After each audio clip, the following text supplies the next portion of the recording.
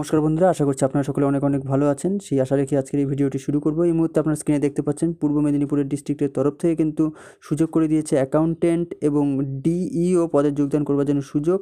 তো আজকের এই ভিডিওতে সম্পূর্ণ ডিটেলস এই রিক্রুটমেন্টের আলোচনা করব, যেমন অর্গানাইজেশন নেম, সাথে পোস্ট নেম, ভ্যাকেন্সিস কত, স্যালারি, সাথে অ্যাপ্লিকেশন মোড এবং ওয়ার্ক প্লেস কী, তারপর কিন্তু এডুকেশন কোয়ালিফিকেশান, সাথে এজ লিমিট কী হতে পারে এবং সিলেকশন প্রসেসটা কী এবং কতদিন থেকে কতদিন পর্যন্ত আপনারা এই পদের জন্য আবেদন করতে পারবেন, সম্পূর্ণ ডিটেলস কিন্তু এই ভিডিওতে আলোচনা করব। সাথে অ্যাপ্লিকেশন ফিস কত টাকা এবং গুরুত্বপূর্ণ লিঙ্ক কিন্তু আমি ভিডিও ডিসক্রিপশনের নিচে দিয়ে দিয়েছি। চলুন ভিডিওটিকে শুরু করবো। তার আগে আপনারা যারা এখনও চ্যানেলটিকে সাবস্ক্রাইব করেননি, সরকারি চাকরির কিন্তু আপডেট সবার আগে পেয়ে যেতে হলে চ্যানেলটিকে এক্ষুনি সাবস্ক্রাইব করে ফেলতে এবং পাশের বেলটিকে বাজিয়ে দিতে ভুলবেন না। এবং যে বন্ধুরা আমার চ্যানেলটিকে অলরেডি সাবস্ক্রাইব করে ফেলেছেন তাদের জন্য অসংখ্য ধন্যবাদ। চলুন আর কথা না বাড়িয়ে সরাসরি আজকের ভিডিওতে চলে যাচ্ছি, ডিটেলস দেখে নেব। সর্বপ্রথম যে অর্গানাইজেশন নেম, পূর্ব মেদিনীপুর ডিস্ট্রিক্টের তরফ থেকে রিক্রুটমেন্টটিকে ছাড়া হয়েছে। পোস্ট নেম যদি আমরা বলি সেক্ষেত্রে কিন্তু অ্যাকাউন্টেন্ট এবং ডাটা এন্ট্রি অপারেটর পদের জন্য কিন্তু এই রিক্রুটমেন্টটিকে ছাড়া হয়েছে সম্পূর্ণ 34টি পদের জন্য। স্যালারি যদি বলি সেক্ষেত্রে কিন্তু অ্যাকাউন্টেন্ট এবং ডাটা এন্ট্রি অপারেটরের জন্য কিন্তু আলাদা স্যালারি থাকছে। সেক্ষেত্রে কিন্তু অ্যাকাউন্টেন্ট পোস্টের জন্য কিন্তু 15,000 টাকা পার মান্থ এবং ডাটা এন্ট্রি অপারেটরের জন্য 11,000 টাকা পার মান্থে কিন্তু দিয়ে থাকবে। অ্যাপ্লিকেশন মোডের যদি কথা বলি সেক্ষেত্রে কিন্তু অনলাইন, অর্থাৎ আপনারা যারা এই পদের জন্য আবেদন করতে চাইছেন সেক্ষেত্রে কিন্তু কেবলমাত্র অনলাইনের মাধ্যমে আপনাকে এই পদের জন্য আবেদন করতে হবে। ওয়ার্ক প্লেস যদি বলি সেক্ষেত্রে কিন্তু পশ্চিমবঙ্গের বন্ধুদের জন্য পূর্ব মেদিনীপুরের তরফ থেকে এটা কিন্তু ওয়ার্ক প্লেস দেওয়া দেখা যাচ্ছে। সেক্ষেত্রে কিন্তু এডুকেশনাল কোয়ালিফিকেশান যদি আমরা বলি, অ্যাসিস্ট্যান্টের পোস্টের জন্য commerce graduate with honours, minimum 3 বছর working experience in Annie government or non government organisation থেকে, ঠিক আছে। সেক্ষেত্রে কিন্তু ডাটা এন্ট্রি অপারেটরের ক্ষেত্রে কিন্তু কোয়ালিফিকেশানটা একটু আলাদা। Graduate in Annie discipline, minimum 1 year of experience in Annie government or non government organisation থেকে, ঠিক আছে। তো বয়স সীমা যেটা এজ লিমিট আমরা দেখতে পাচ্ছি, প্রার্থীর সর্বোচ্চ বয়স কিন্তু এখানে দেওয়া হয়েছে যে 40 বছরের মধ্যে প্রার্থীকে বয়স থাকতে হবে। সেখানে মিনিমামটা দেওয়া নেই। মিনিমাম কিন্তু সেক্ষেত্রে প্রত্যেকটি এরকম চাকরির ক্ষেত্রে কিন্তু মিনিমাম 18 বছরের মধ্যে থাকে।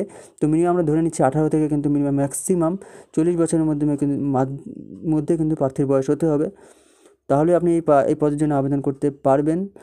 তো নিয়োগ প্রক্রিয়া অর্থাৎ সিলেকশন প্রসেস কিন্তু আমরা দেখতে পাচ্ছি, নির্বাচন সর্বপ্রথম একটা রিটেন এক্সাম হবে লিখিত পরীক্ষার মাধ্যমে। তার পরবর্তী যেটা তাদের মধ্যে যারা কোয়ালিফাই হবে তাদের মধ্যে কিন্তু একটা ইন্টারভিউয়ের মাধ্যমে এই পদের জন্য আপনাকে নির্বাচন করানো হবে, ঠিক আছে।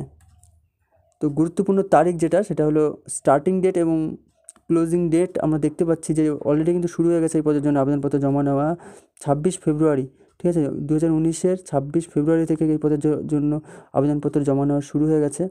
আজকে অলরেডি মার্চের 1 তারিখ। তো আপনারা কিন্তু আর কিছুদিন পরে পর্যন্ত আপনারা এই পদের জন্য আবেদন করতে পারবেন। ক্লোজিং ডেট কিন্তু দেখতে পাচ্ছি 2019-এর মার্চের 13 তারিখ পর্যন্ত এই পদের জন্য আবেদনের শেষ তারিখ দেখতে পাচ্ছি।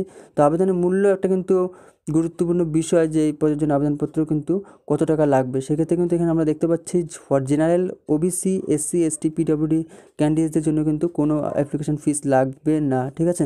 তো এই ক্ষেত্রে কিন্তু আপনাদের একটা অনেক বড় বিষয় যে অ্যাপ্লিকেশন ফিস কিন্তু এই পদের জন্য কোনো লাগবে না, ঠিক আছে। সেই যেই ক্যাটাগরি হোক না কেন সেই ক্ষেত্রে কিন্তু কোনো ক্যাটাগরিজদের জন্যই কিন্তু এই পদের জন্য আবেদন যারা করবেন কোনো ফিস লাগবে না। এবং গুরুত্বপূর্ণ লিঙ্ক যেগুলো আপনারা এই মুহূর্তে স্ক্রিনে দেখতে পাচ্ছেন একটা পিডিএফ ফাইল, তো আমি সেটা কিন্তু ভিডিও ডিসক্রিপশনের নিচে লিঙ্ক দিয়ে দিয়েছি। সেখান থেকে কিন্তু আপনারা এই পেজটিতে খুব সহজে চলে আসতে পারবেন। নোটিফিকেশান লিঙ্ক আমি ভিডিও ডিসক্রিপশনের নিচে দিয়ে দেবো। এবং আরও যেটা গুরুত্বপূর্ণ লিঙ্ক সেটা হলো অ্যাপ্লাই অনলাইন লিঙ্ক। আপনারা ঘরে বসেই কিন্তু এই পদের জন্য আবেদন করতে পারবেন অনলাইনে। তো আপনারা কিন্তু সেই লিঙ্কের মাধ্যমে আমি ভিডিও ডিসক্রিপশনের নিচে দিয়ে দেবো, সেখানে কিন্তু ক্লিক করে আপনারা বাকি কিছু ইনফরমেশান ফিল আপ করেই কিন্তু আপনার এই পদের জন্য আবেদন জমা করে নিতে পারবেন ঘরে বসেই। তারও কিছু গুরুত্বপূর্ণ লিঙ্ক যেমন অফিসিয়াল লিঙ্ক কিন্তু আমি ভিডিও ডিসক্রিপশনের নিচে দিয়ে দেবো। সেখান থেকে কিন্তু আশা করছি বন্ধুরা এই বিষয়ে সম্পূর্ণ তথ্য আমি জানাতে পেরেছি। তবুও যদি আমার তরফ থেকে কোনো কিছু জানানো মিসিং থেকে থাকে আপনারা কিন্তু সেই অফিসিয়াল লিঙ্ক যেটা আমি ভিডিও ডিসক্রিপশনের নিচে দিয়ে দিয়েছি সেখান থেকে কিন্তু ক্লিক করে বাকি ইনফরমেশান যেটা আপনাদের জানবার আছে সেখান থেকে কিন্তু জেনে নিতে পারবেন। এবং কমেন্ট সেশনে আপনারা জানাতে পারেন আরও কিছু যদি আপনাদের জানবার থাকে। এবং ভিডিওটি যদি ভালো লেগে থাকে অবশ্যই লাইক করবেন, কমেন্টে জানাবেন কেমন লেগেছে এবং সাবস্ক্রাইব করে অবশ্যই আমাদের সাথে থাকুন। সরকারি চাকরির আপডেট সবার আগে পাওয়ার জন্য চ্যানেলটিকে সাবস্ক্রাইব করে পাশের বেলটি কিন্তু বাজিয়ে ফেলতে ভুলবেন না। এবং যেই বন্ধুরা চ্যানেলটিকে অলরেডি সাবস্ক্রাইব করে ফেলেছেন তাদের জন্য অসংখ্য ধন্যবাদ। তো বন্ধুরা আজকের মতো এটুকুই থাকছে। এই বিষয়ে যদি আরও কোনো তথ্য আমরা জানতে পারি এবং অবশ্যই আপনাদের জানাবো নেক্সট ভিডিওর মাধ্যমে। তো আজকের মতো এটুকুই থাকলো, নেক্সটে আরও কোনো চাকরির খবর নিয়ে আপনাদের সামনে হাজির হব।